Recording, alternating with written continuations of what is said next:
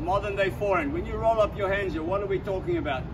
This is literally a slingshot. This is a throwing motion. I've got video where Nadal, Federer, Tom Brady look the same, but when you're playing further back, everybody talks about the hand moving, but if you grab this ball hard with your hand, you got to be loose with these fingers.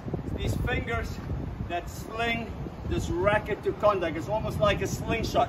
You want to shape it, right? So I want to show it to you where I hit it hard and grab my arm here. Yeah? Now I'm going to get this loose. I'm in a deeper baseline. I want to shape it. It's all about these fingers. Yeah? I'm going to grab it and shape it. Yeah? Get it here and shape it. I couldn't do that when I was playing my best tennis at 18, but you got to use these fingers. It's all about the fingers. Yeah?